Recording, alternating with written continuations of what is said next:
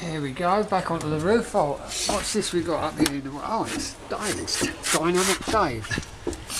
Just finishing off round the edge of the little room that comes up to let us all out onto this magnificent view. And there's our cathedral again.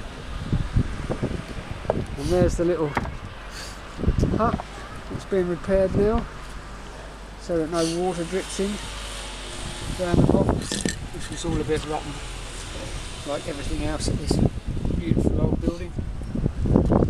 But it's a price we have to pay for repairing beautiful old buildings. Now let's find Douglas, who wants to show me something on the scaffolding here. We'll climb down here. Health and safety bearing in mind all the time.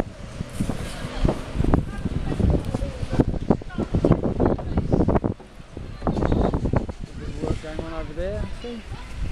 Some roof repairs.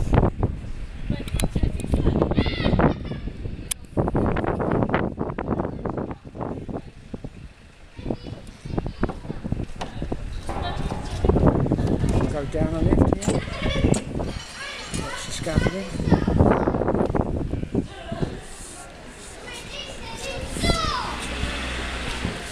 Oops. I see the teapot on the scaffold. Oh, here's Ken, that's why the teapot's on the scaffold. Ken, just fill it in with some lime mortar. Got to find Douglas. Is he going this way? Douglas is next one down. Next two down. Next two down? Yeah. Down we go. Next two.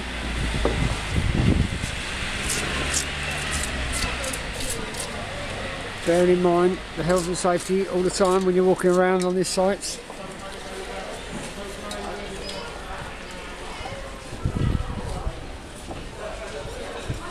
The next level. Oh, there's Douglas. Hey Douglas, what was it you wanted to show me, Douglas? Hello Andy, just repairing the walls again. With the lime mortar again? Yeah, lime mortar.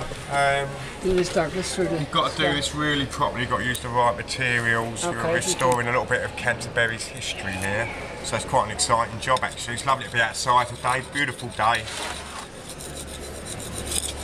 There we go.